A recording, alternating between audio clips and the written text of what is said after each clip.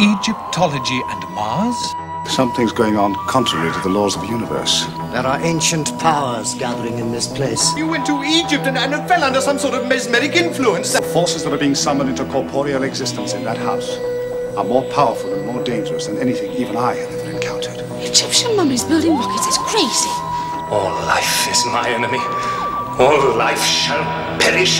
Somehow he must be stopped. You pit your puny will against mine. I shall crush this miserable world and hurl it into the outermost depths of space.